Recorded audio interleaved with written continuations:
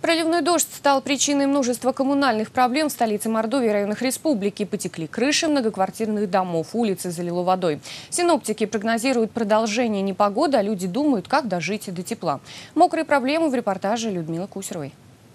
У нас, видимо, стекает все с крыши. И вот здесь был потолок, он свисал вот до этих шкафов. Накануне Альфие Пушковой было не до шуток. Потолок ее квартиры, которая находится на первом этаже, залило дождевой водой. Ливень просочился через 4 соседей сверху и затопил весь подъезд. Вот здесь стена в углу, она вся мокрая. Вот даже сейчас дотронуться, прям видно, что она мокрая.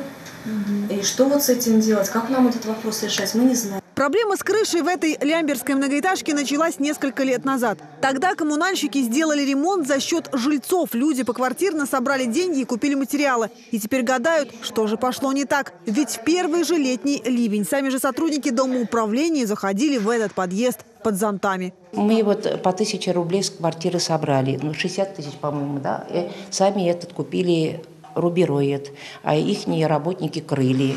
И вот все равно течет.